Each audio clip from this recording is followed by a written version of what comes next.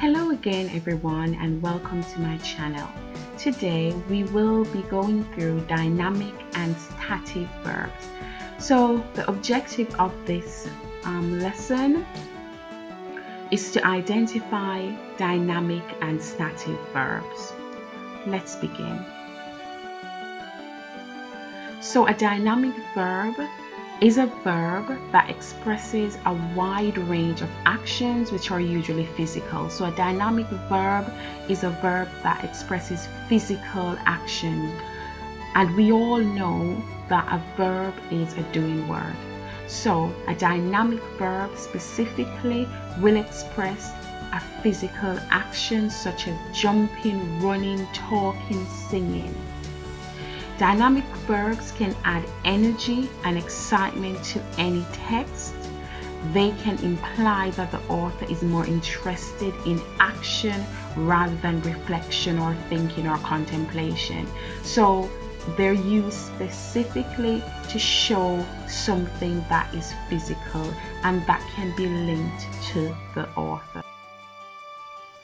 Right, so look at this picture and we're going to look and see how many dynamic verbs. Remember again, dynamic verbs are specifically physical verbs, and this will be very helpful when you are annotating or analyzing a text and speaking about the writer's use of words. So instead of saying, oh, the writer uses the verb jump, you can then be more precise and say the writer uses the dynamic verb jump to express the physicality of the action. So that's how helpful it is to zoom in on what kind of verb. So let's look at this picture. We can see a dog and it's running, so that's a physical action.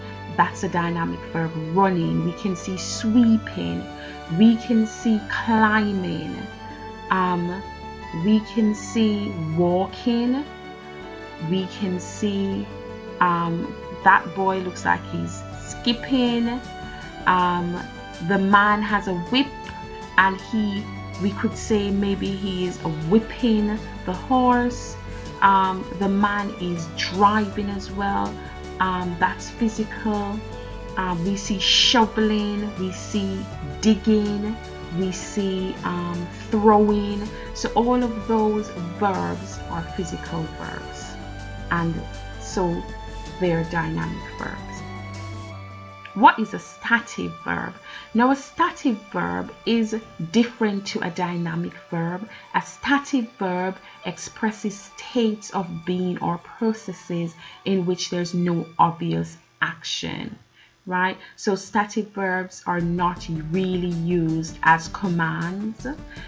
For example, a stative verb to know, to believe, to remember, to realize, to suppose, to appear. They're almost abstract forms of verbs.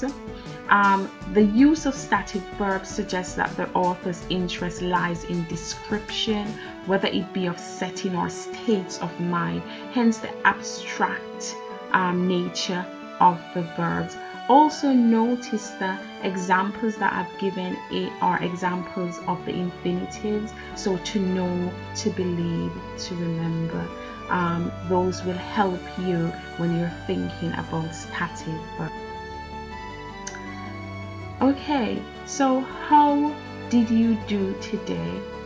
Tell me in the comments below if you think you have achieved the objective, if you now can identify dynamic and stative verbs and use them in your responses.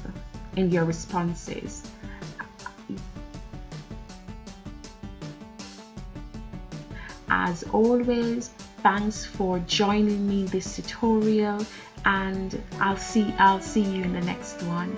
Bye.